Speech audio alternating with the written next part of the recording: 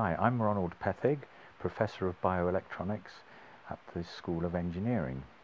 We use the facilities here at the Scottish Microelectronics Centre to produce microelectrode devices that can manipulate and selectively separate different types of cells.